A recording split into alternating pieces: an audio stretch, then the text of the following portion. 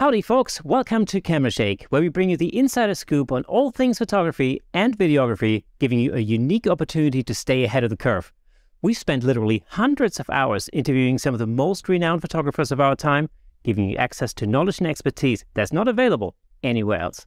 As always, I'm your host Kirsten Nutz, and in today's episode, we're going to be talking about how to get from losing everything to becoming one of the most recognizable voices in the industry. So buckle up, grab a cold one, let's shake it up with today's guest right after this.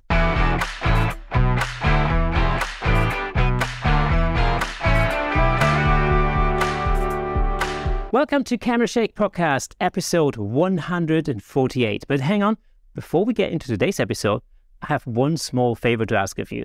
If you enjoy this podcast, please join the Camera Shake community over on camerashakepodcast.com so that you're the first ones to know when we've got some exciting news for you. You'll find the link in the description, or unless I forget to put it in, it's somewhere down here on the screen. So welcome to episode 148. And in today's episode, we have another special guest. Give it up for the California-based award-winning wedding photographer, the founder of SLR Lounge, and one of the most prolific educators on YouTube. Give it up for Mr. Pye Jirsa. Pye, man, how are you? I'm good. Thank you for having me on. Thank you so much for coming on the show.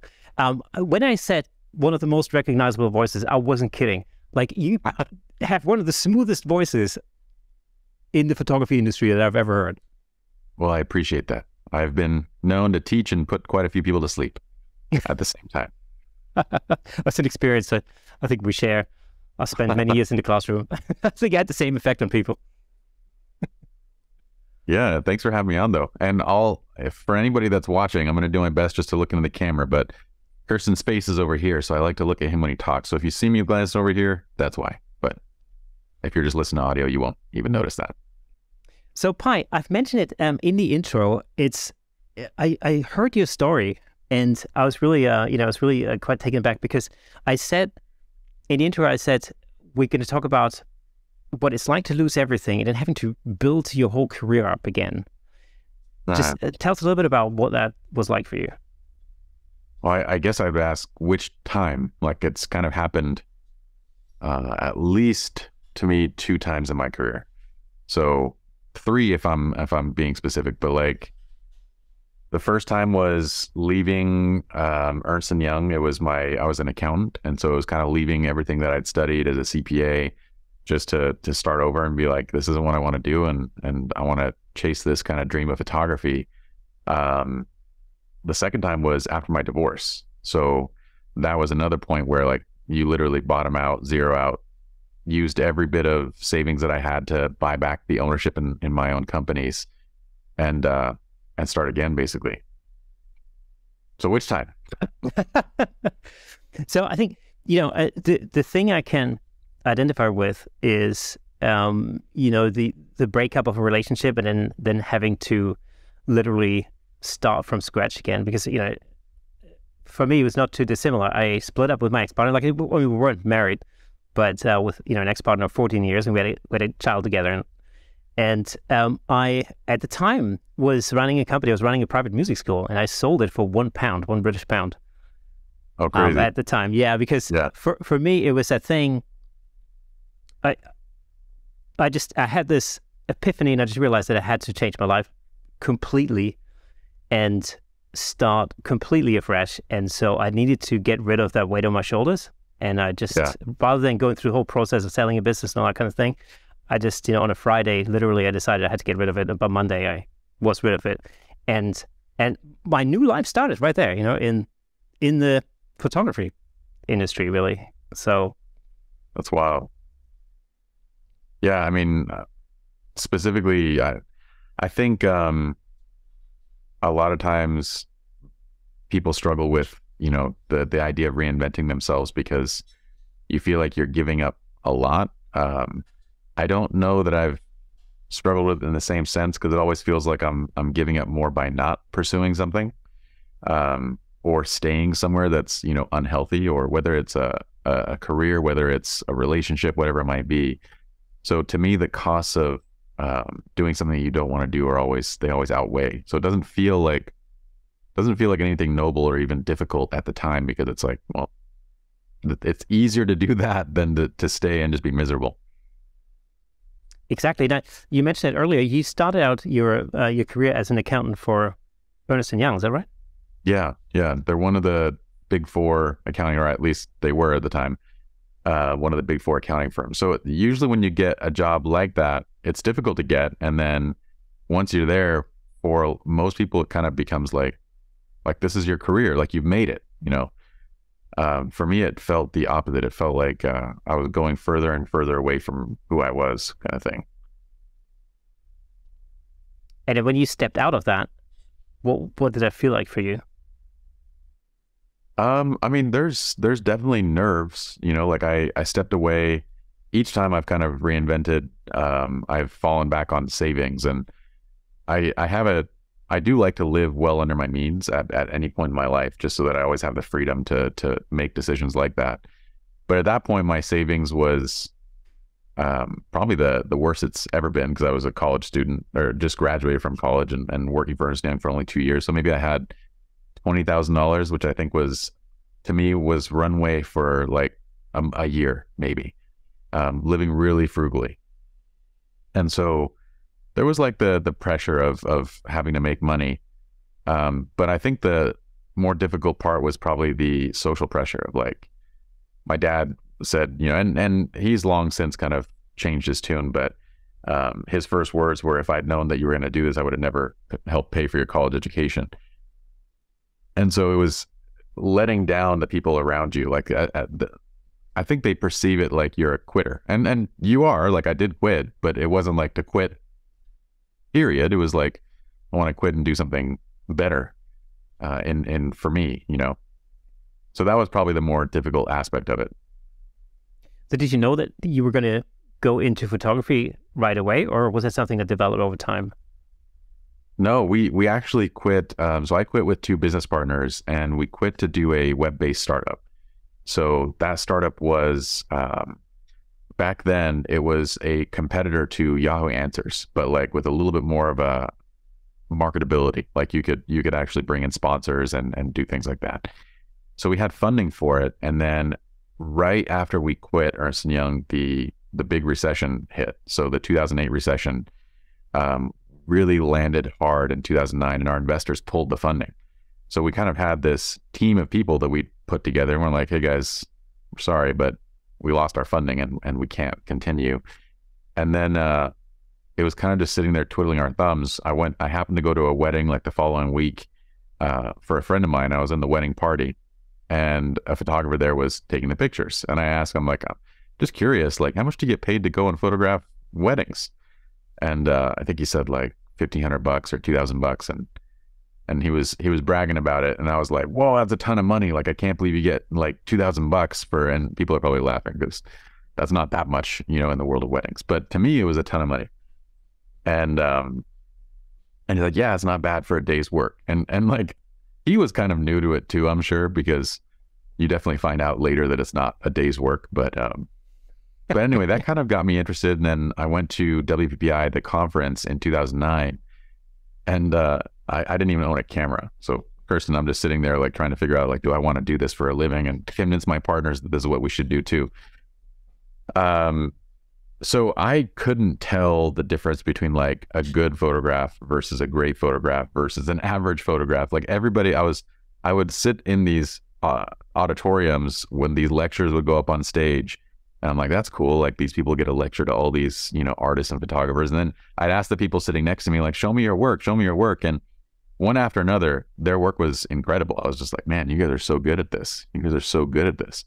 I was trying to figure out what the pattern was. And what I came home with was that I still didn't know a good photograph to save my life, but I came home with, when I talked to Justin and Chris, I said, I think there's an opportunity here, because what I recognized was that everybody that went on stage understood business. Everybody that was in the audience understood photography. So I told Justin and Chris, we don't know photography, but I'm pretty sure we can learn that side. We do know business, and I think that's going to help us to kind of thrive. So we actually decided to do it. We didn't even own a camera. We didn't, you know, nothing. We just kind of decided to do it as a business, and then sort of fell in love with it as we did it. So you get a real advantage to a lot of other people, because I think it's probably true to say that the vast majority of creatives struggle with the business side of things, but you can attack it the other way around in a way. Yeah, I think that was definitely key to kind of like our, like at the very, very beginning, it was a hindrance, right? Because at the very, very beginning, we didn't know how to create a good photograph. So for the first few months, it was stressful and challenging, and like, how do we even create a good product? But then after that, the business side took over. And so we were maybe 2 years into our business when we were hiring our first staff. We had, I think, $350,000 to $400,000 of revenue within 2 years. And then by year 3, we broke 7 figures. And by year 4, and it was like, okay, we can actually do this and build something successful. And what we realized, it was, we were approaching it completely different than an artist would. We approached it from the standpoint of like, I want to say like an artist has like a certain set of codes that they live by, like to their own artwork. And there's nothing wrong with that, right? It's like, it's what drives them. And most certainly you should stick to that if that's what you believe. But we didn't have that. Our code was keeping the clients happy. So we did basically whatever it took to make our clients happy. And we made things simple and easy. And we tried to reduce as much friction in this experience as possible. And so it made it really easy because we served clients in a way that nobody was doing at that time. I think that really changed how we were able to enter and make an impact within a few years. So give me some specific examples of what you did differently to the competition, for instance, at the time. Well, like a huge difference is just the sales process. Like the way that a typical photographer would sell their work is by talking about their work. Like, you know, you sit down, I'm going to show you my albums. I'm going to talk about what makes me different. And I'm going to talk about, you know, this is the kind of cameras that I use. And I achieve this by, you know, photographing at a very wide aperture. And I do this to get this look. And this is how I light. And what makes me unique is the way that I light. Well, we take it from like a business and sales standpoint, which is like, I'm only going to talk to you about photography if you want to talk about photography. Like I'm going to sit you down and ask questions like, well, what are the things that you value in this experience? Why are you here? Like, what are you looking for? And so we design a process around that. And we called this the wave. And the wave would be a process that we could then, so that kind of became my job, is over the course of like, once we were 2 years into it, we had to start teaching our teams how to do things. And I'm like, I get kind of tired saying the same thing over and over. So why don't I just create education around it? And that was kind of where SLR Lounge was born, was from that process of creating our own education. So I'd make a process for sales so that anybody coming in could basically replicate what we were doing in our sales meetings, like the partners. And that became the wave. But it's basically, the wave is, let's talk about what you value, not about my photography. It's, let's make you the client, the hero, not me, your photographer. I'm Yoda. I'm the assistant. I'm the person that's going to help you to achieve whatever it is that you want to get. As opposed to like, I'm the one, I'm not Luke Skywalker, you are. So the wave was about creating that process that someone else could replicate in a sales meeting. So and then we just did that across the board. So you're basically the Obi-Wan Kenobi to somebody else's Luke Skywalker. Yeah, it's being comfortable, like taking that Obi-Wan mentor role, the guide role, as opposed to like, I need everything to be about me. Artists have a tendency to kind of, and it's unfortunate because like, if the clients are hiring you for their wedding, it's their day, it's their, you know, it's their family shoot, it's their, whatever it is, it's for them. But a lot of times our egos kind of takes hold, and it's kind of like, well, we make the day about us. You know, I need to have this, and to be able to do my job. And you hear all these horror stories of, especially back then, I think photographers have gotten a lot better in general. But back then we'd hear all these horror stories of like, photographers demanding a 1 hour break and they're not going to work if they don't get food, and this kind of stuff still happens today. But like, by and large, it's like, no, we bring our protein bars. Like, we're good. Like if there's not an opportunity to sit down, we're fine. Like we understand that we're paid to do a job and we're here to do that job. And so that approach kind of won clients over. And if you win clients over, I think you're good. Like and it's funny too, because that ego thing, I think, plays a big role in, you know, the aspect of being award winning. Like, we were serving our clients long before we were award winning, and we only submitted to the awards that we could actually show off in front of our clients to say, hey, look, you're making a good choice when you hire us. But the awards that we were going for is never like, we don't care about being known to other photographers. We care about anything that we can basically put in front of our clients to make them more comfortable. But I think that's another trap that we fall into, is we become photographers who are creating art for the sake of other photographers. I think, you know, what you said about the award-winning aspect of it, entering into awards, it does, from a marketing point of view, I think it works well, because it plays on the authority bias. Absolutely. You're putting yourself into the expert position, you know, and the confirmation is the award-winning part of it. So it works well for clients, but I'm guessing it's like you said, it doesn't really make any difference to the way that you operate per se. No, and that's only one aspect of that, like, you know, kind of authority, right? Is the awards that you might receive. Another aspect is, like, just as good, and in our books, a better award is a thank you card or a 5-star review. It's just a matter of, like, do you actually feature those things in your business? Do you actually show those off? So we would show those things off. Like, when you walk into our studios, there's a wall. You have to pass through this hallway, and on both sides of the hallway is just lined with thank you cards. So, like, that means a lot more from the standpoint of a client than you having award-winning on your website. Everybody can be an award-winning photographer, right? And so that's one piece of authority that you can use in the process, but it's one of many. And a lot of times we get lost in that. The ego gets us lost in those things, as opposed to, like, yeah, there's a huge impact, a much bigger impact of walking through a hallway of, you know, thank you cards, as opposed to just seeing 5-star or just seeing award-winning on your website. So what would you say are, like, your top 3 sort of mistakes that photographers make in business, if you had to sort of think of, like, the 3 biggest mistakes you could think of? Goodness. Top 3 mistakes. So I would probably say, number 1, the highest mistake that I think a photographer can make, that most will fall into, and including ourselves, you know, like it's not to say that we didn't make these mistakes either getting into this. It's just, anytime you make the process about yourself, right? Anytime you're talking about, just like what we talked about in the sales process, anytime you're talking about your features, we call it feature selling. So when you're selling the features of something, you're making a huge mistake, because that's an opportunity that you have someone's time, you have their attention, and you can be talking about what they value and how you're going to deliver on the things that they value. And instead, you're talking about why you do what you do. So that's a huge mistake. And I would say the same thing carries through to any part of the process that isn't, like, client-centric. I would say the second big mistake that photographers make is they don't properly automate and treat their business like a business.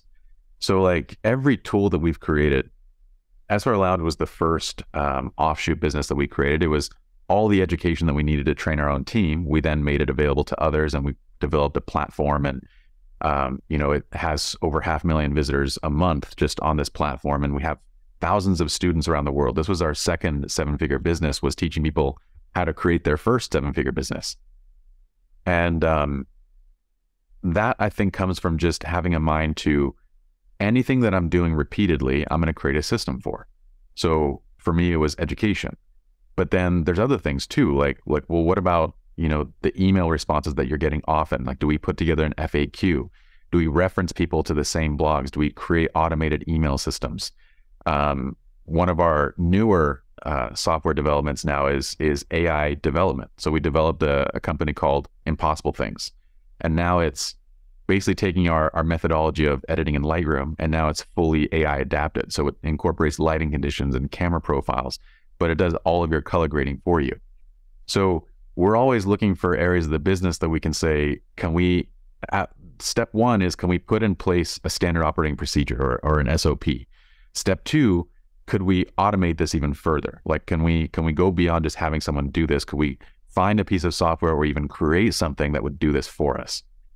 So that would be the second piece, is, like, kind of buying back your time from the business through automation. And then maybe the the third piece is where your time goes. I think artists in general, time management is not one of our greatest skills. And oftentimes, like, you'll find that a lot of artists will actually have ADHD. So I have ADHD as well. And it's both kind of a superpower, and it's also kind of something that can hold us back, right? In terms of scheduling and staying on task, it can be difficult. But once you're on task, it can become kind of this superpower because you get to focus like nobody else's business. But the key to that is like really good time management, using like things like a Pomodoro, tracking your time. I'm going to put time here, and kind of working around all the things where we're naturally weak. I would say is the other big factor. And treating it like just because you can work from home, just because this is your business, doesn't mean that it's not something that you should treat seriously. Like, you should put 40+ hours a week into this, you know, and be serious about the business. You know, I struggle with similar things. Like, you know, I've just recently I've started applying a technique called time blocking, you know, which seems to work really quite well for me at the moment. So I've tried all sorts of different things to manage my time, because it's, you know, it's exactly like you explained. My attention just goes very quickly, you know, or I forever stay on the same task, you know, which in my former life, I used to be a studio musician. And so, you know, so as a guitarist, I'm still a guitarist really, because you never forget how to play the guitar. But that was, you know, that's what I did. And, you know, it does take a lot of dedication and focus to get to that playing level, you know, as a musician. Mm-hmm. And in a sense, I mean, for me, you know, when I changed my career from music to photography, that ability to stay on task and to focus really hard on something and spend a lot of time to the exclusion of all sorts of other things, rightly or wrongly, that did help me to, you know, to hone my skills in photography. For me, actually, it was sort of an easy, in a way, it was an easy field to fall back into, because I'm a third generation photographer. It's been, you know, photography's been in the family since my grandparents, essentially. And so it was like, it was an easy fallback. It was always there, you know. It was just channeling creativity visually rather than sonically. Yeah, if that makes sense. So it's a relatively easy thing. But, you know, the business aspect of it, that was, for me, I had to learn it on the job. You know, I used to teach at an agent, and I used to teach, and before I knew it, my timetable was full, and I couldn't really book in any more students. And then, of course, you're faced with a decision: either you raise prices, and you lose a whole bunch of people, and therefore you have time to gain, to increase your profits and whatever. Or I thought, like, oh, well, you know, I can get other people to teach for me. And at that point, the idea, you know, once you go like, well, okay, I can hire another guitar teacher to teach the students that I can't teach, but if I can do that, then I can hire a drum teacher or a vocal teacher or whatever. And before you know it, you're looking at a school kind of setup. And that's exactly what I ran for about 12 years. Yeah. You know, that's a great way to, that's kind of how every creative business goes, right? You can either increase revenue by prices, or you can increase revenue by training people to do what you do. And either way, it kind of takes you to the same place with different models of business.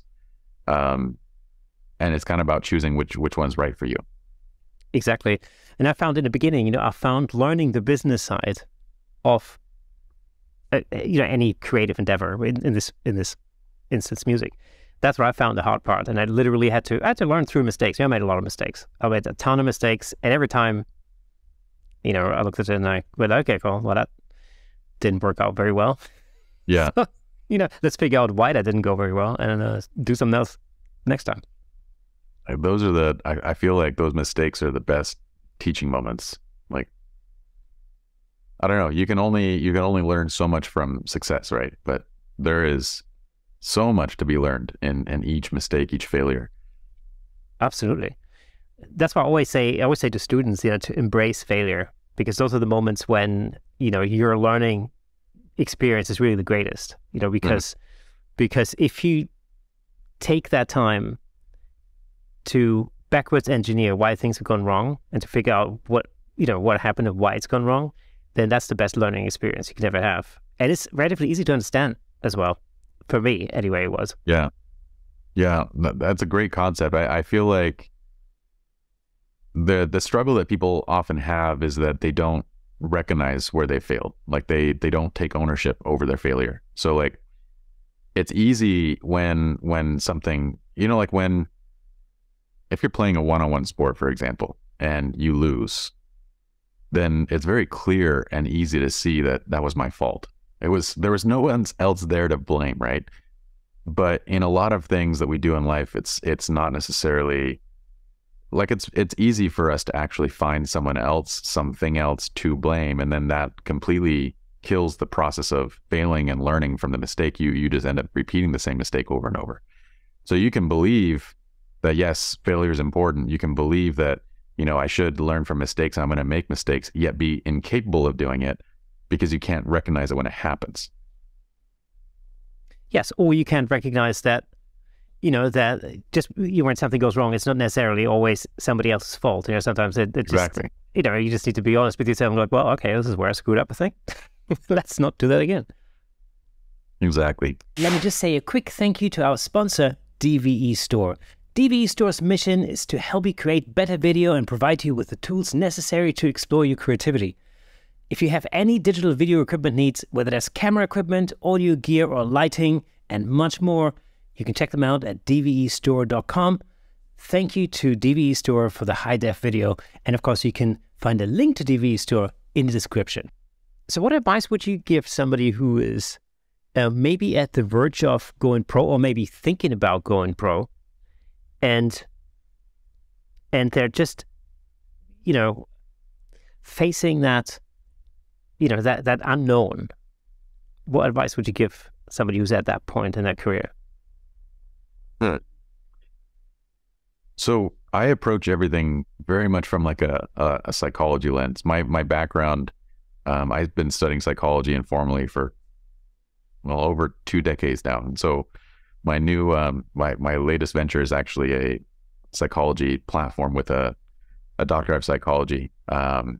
So you'll probably notice, I say this because you'll probably notice that like everything that I say advice-wise or like thoughts-wise is very much based on the psychology of something as opposed to like the passion of something, or like just go out and do it. Like, you know, so as for when is the right time to go full-time, is that essentially what you're asking? Is like, when should I make this transition to photography as a career as opposed to a hobby?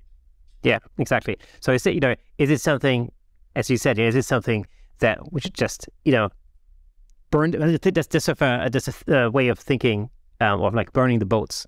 You know, you just simply burn the boats and you go for it, and that's it. You know, there's no way back, and the only way is forward, and that's, you know, that's sort of a what's the word? It's like an emotionally driven way of thinking, I guess. But Yes. then there's the preparatory way of thinking. So I would say like it's really about sitting down to actually process what that would look like.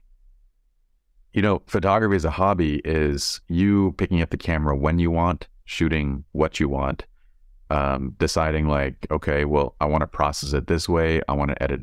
It's meditative, right? It's something that you do for enjoyment.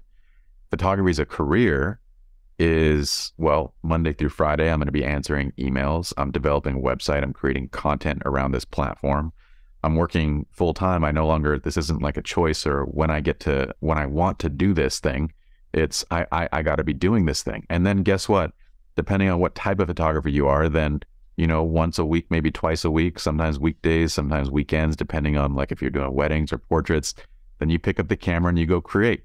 But even when you're creating, you're not really doing it for yourself anymore. You're doing it for others, whether it's a commercial client, whether it's a photography portrait client, you're creating for them and making sure that they have a good experience. It's not so much about your experience anymore. And so it becomes something completely different than what it is as a hobby. And I would say that whenever you're taking on any venture, it's sitting down and actually visualizing what that thing would look like as a career, as opposed to what it looks like as just a hobby. Because what I often see is people go into it with the passion, and I'm just going to burn the boats and I'm just going to make this thing work. Well, what you loved about that very thing is gone almost instantly. And the thing that you were using to meditate, to sustain yourself from an emotional standpoint, is gone now. And so what do you have to support you at this point? What do you have to bring your emotional energy up when you've given that thing up to pursue a business with it?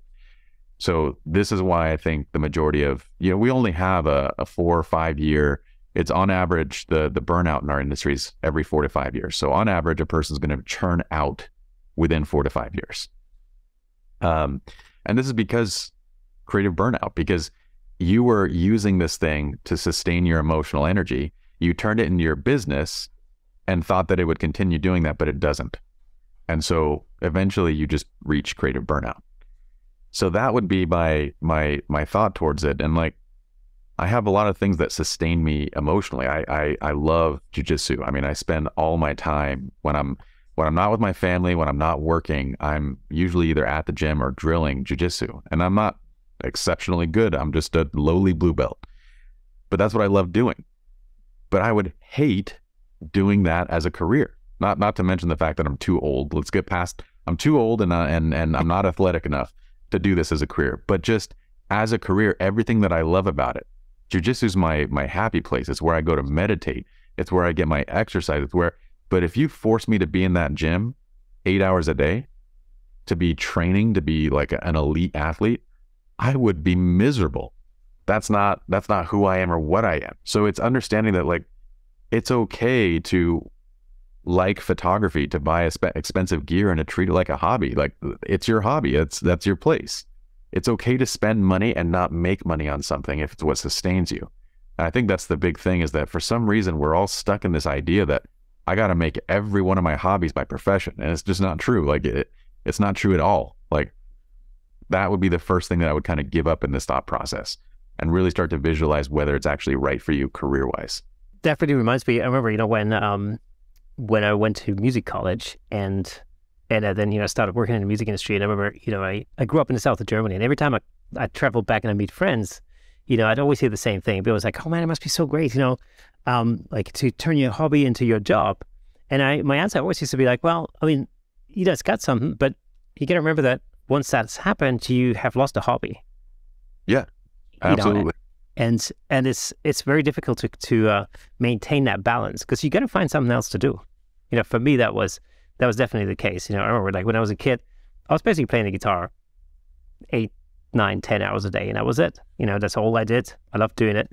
But when it becomes your job, and all of a sudden it's like, okay, well, now I can't play what I want to play. Now I've got to play whatever somebody else pays me to play. And I may I may not necessarily like it, but I just have to do it. Then those are the downsides of it, Yeah. And finding another outlet to create that balance is extremely important. So I'm kind of against the burning the ships philosophy.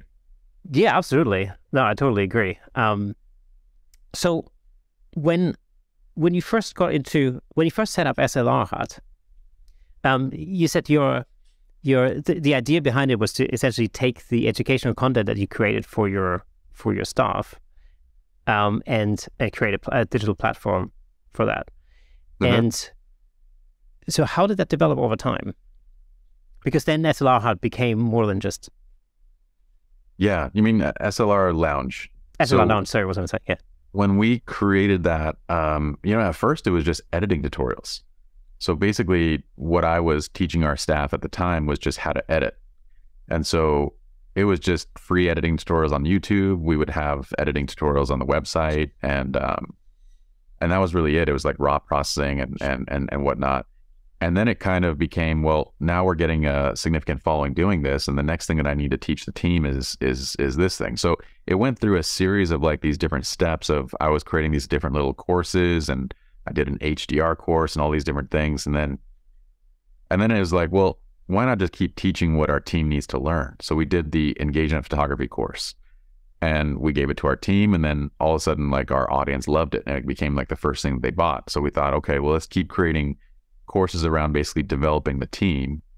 And it became this A to Z library where you could basically go from picking up a camera to, if you wanted to, it could be your full-time business. Like, there's a 7-series course program on wedding photography. There's a 4-part course on lighting.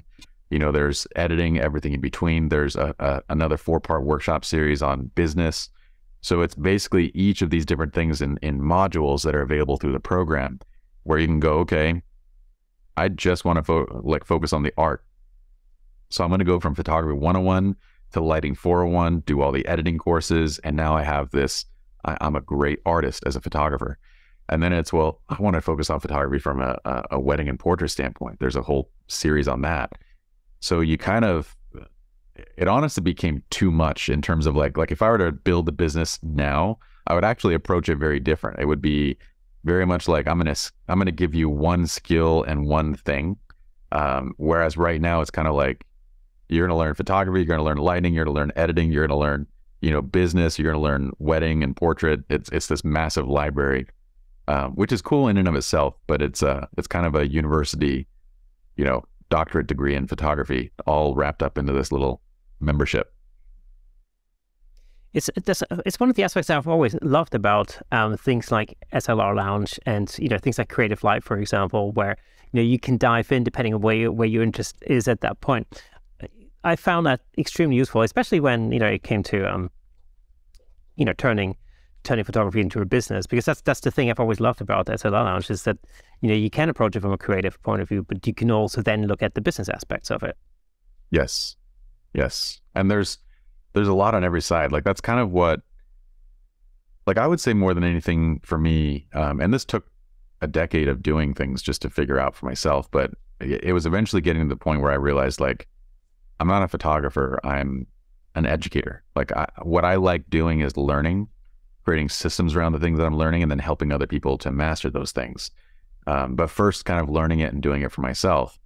But that was kind of like, that it evolved into that understanding, like through the process of doing it, because I realized that I don't just want to shoot and take, like we had opportunities to go into commercial photography, into other, areas, like do celebrity photography. And then I realized, like, what excited me about this was the building of the process and the frameworks and the business around this, not necessarily the outlet of just taking a photograph. Like, it's cool, it's fun, I enjoy it, but that wasn't what was driving me from like a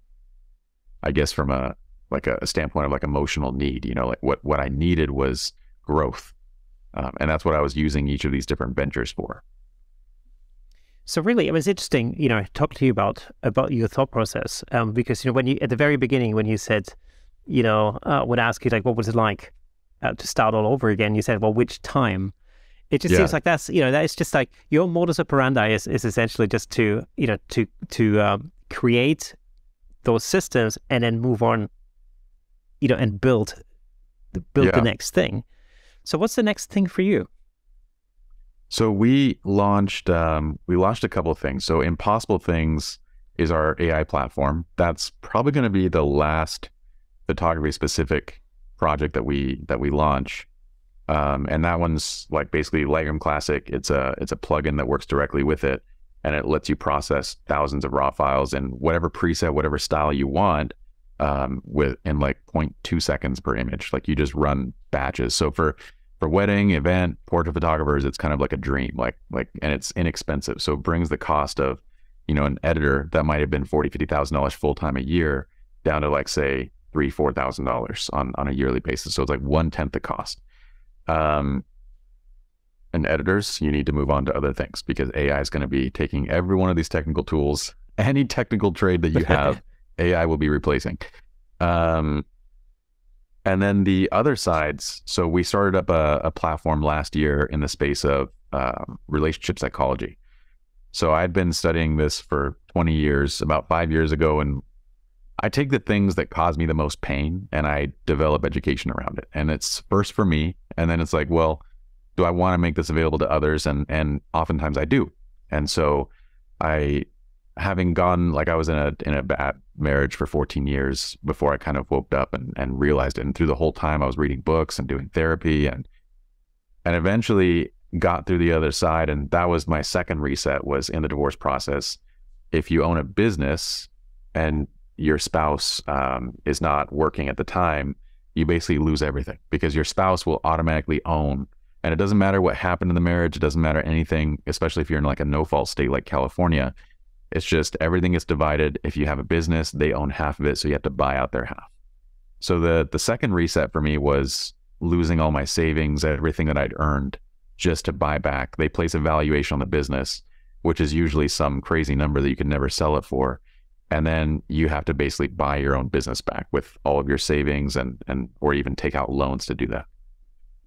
So that was the second time that I was in my apartment, you know, like my 1-bedroom apartment, zero in the savings account, didn't even have any furniture, and start over again. But each time I started over, like, you're not necessarily starting over because you have the knowledge that you gained. You have, like, you know, like, you're starting over in some ways, but it's important to recognize, like, every time, and I think that's a big part of it. Anytime you reinvent yourself, it's not starting from zero. It's starting from your knowledge base. Yeah, because nobody can take the experience away from you. Exactly. Ever. So that wasn't, you know, I was in an emotionally good place, and I'm like, I can build back the wealth very quickly. And it took me, I don't know, 3-4 years to be able to buy a home again and be able to support both households. And to be in a much better space. Last year, I started over again in a completely different field. So nobody knows me. While I've been studying psychology for 20 years, nobody knows me in the psychology space. I'm not a doctor. I'm not a, you know, I'm not a trained clinician. And meantime, when my divorce was happening, I was like, you know what?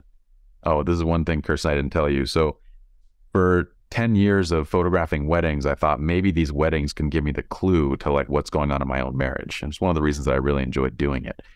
So every shoot, every client, everything that I did, I would just take notes when I'd get home. So I'd document notes into a spreadsheet. And after 10 years of doing that, I had over 500 of these observational case studies. And they weren't like, I wasn't writing anything specific. It wasn't like, you know, personal details. It was like, okay, during the shoot, I noticed on this engagement shoot that the man was walking in front of her the entire time, and he wouldn't check in on his partner. Like, generally, you know, if a sign of a healthy sense of regard for somebody, you'd look back just to see that they're okay. But this man didn't look back at all during a 3-hour shoot. Nor did he check in with her verbally, nor did he, you know, seek her out. In any of these moments where there was an opportunity to do so, it was actually her seeking him. So I'd write those things down. And after 500 of these, I had this gigantic data sheet. And so when the last counselor I met with, I'd met with over, you know, 30 counselors and therapists in this time. And it was so insane to me that these were all college graduates. They were masters or doctors. And yet every one of them approached the psychology of relationships from a different standpoint. And I was like, how is this possible that all of you are doing something completely different and yet you're all calling it therapy? Some of the time, it's like the same kind of advice you'd get from a friend, but they have plaques on their wall. So the last counselor I met with was like, Pye, you've read every book on my shelf. I don't know how to help you in your marriage. Give me some time to research, but I don't know. And I left thinking like it kind of just shut me up. And I was like, what do you do now? So when I was driving home, it was like, well, I think I've come to a place where I can finally accept that this isn't something that I can fix. My marriage isn't something I can fix.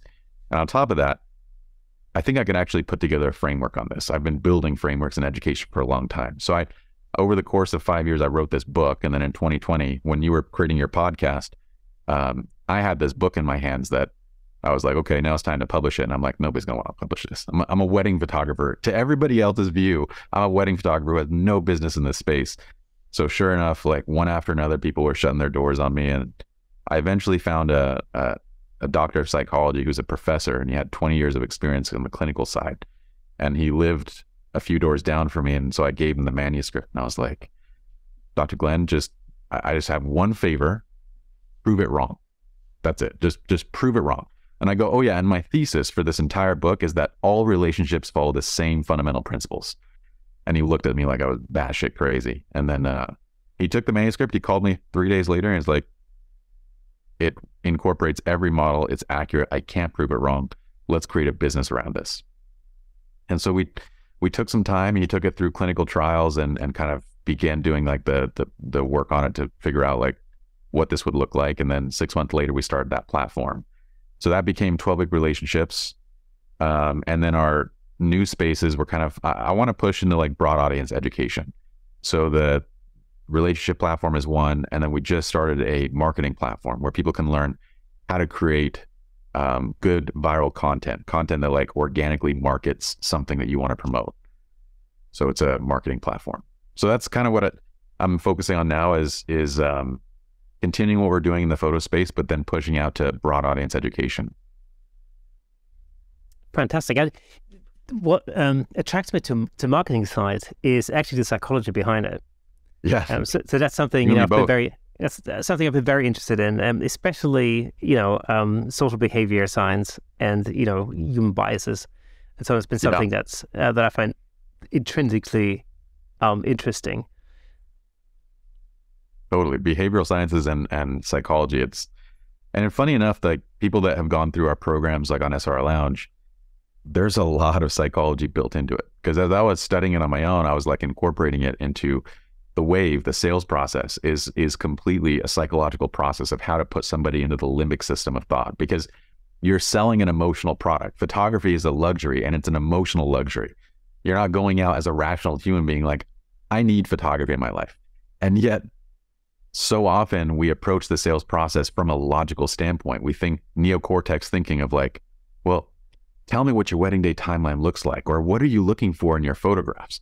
Those kind of questions immediately put someone into the neocortex where they want to rationalize and they want to think through things. They want time to process, to be able to logic. And then we turn around and we say, okay, it's going to be $6,000 for this. And we wonder why they have a problem with that. We wonder why they want to bargain. We wonder why, they ask for time, because you put them there. You place them in that mindset psychologically where they're now trying to buy an emotional product from a rational standpoint, like from a rational minded view. And it's crazy. So like the whole wave is designed to, look, you're selling an emotional product. Let's put them into the limbic system and let's keep them there.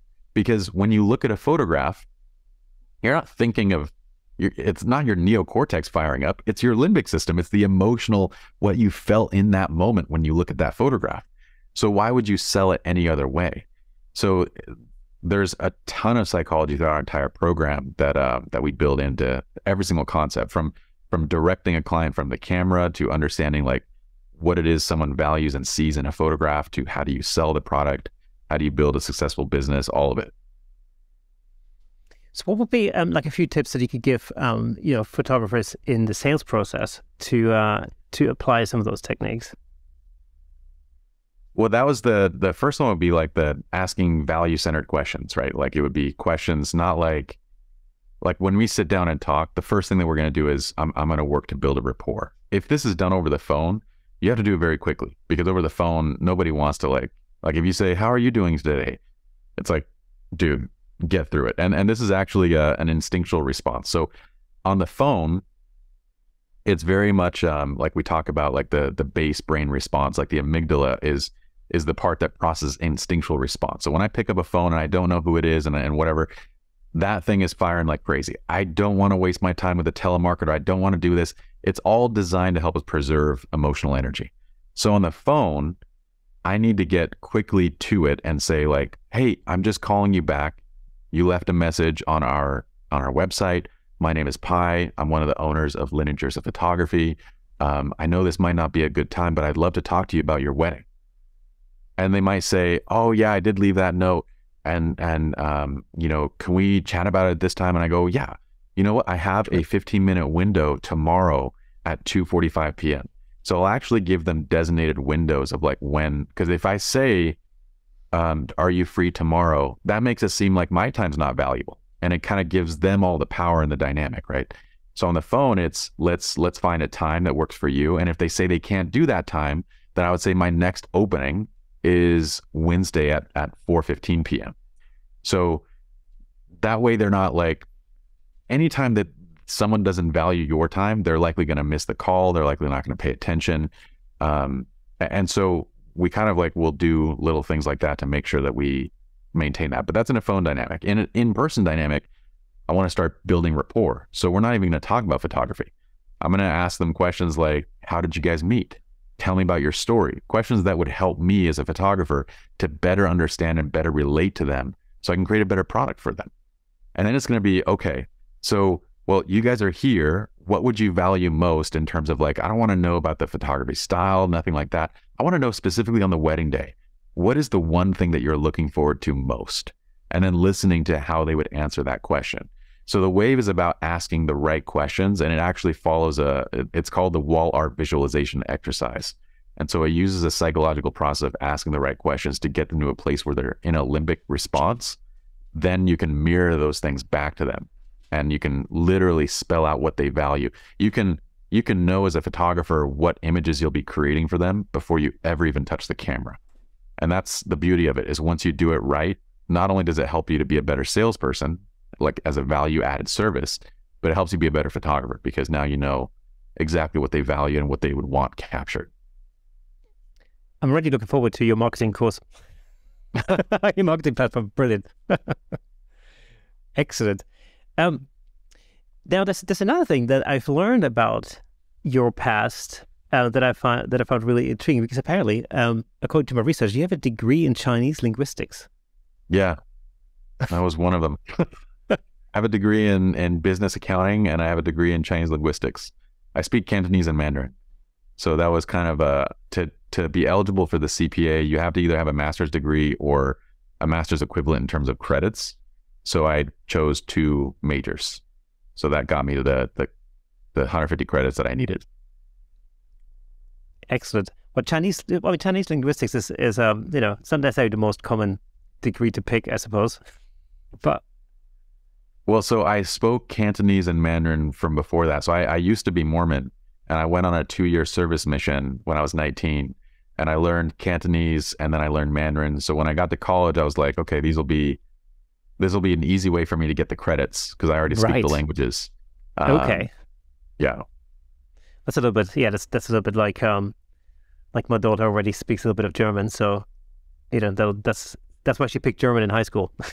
Yeah, you kind of have a leg up for sure. Pye, it's been really interesting having this chat with you. It's been absolutely phenomenal. Thank you so much for coming on the show.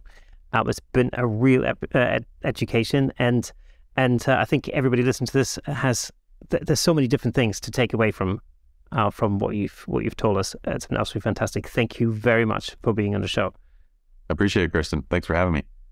Thank you so much for listening to this episode. If you enjoyed it, please hit that like button and subscribe to our channel for more great content. But before you go, let me just share a quick insight from behavioral science.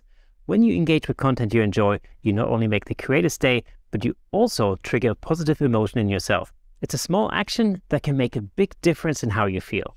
So by liking, commenting, or sharing this video, you're not only supporting us, but you're also benefiting yourself. It's a win-win situation. If you enjoyed this episode, let me recommend another episode that I think you'll love. Check out episode 56 with Joel Grimes. And if you have any suggestions or feedback, we'd love to hear it. Your comments are incredibly valuable to us and help us improve our content. So please don't hesitate to share your thoughts. Remember to hit the like button, ring that bell, and share with your friends. You can help us reach a greater audience all over the world. Once again, thank you for listening and watching, and we'll see you next Thursday.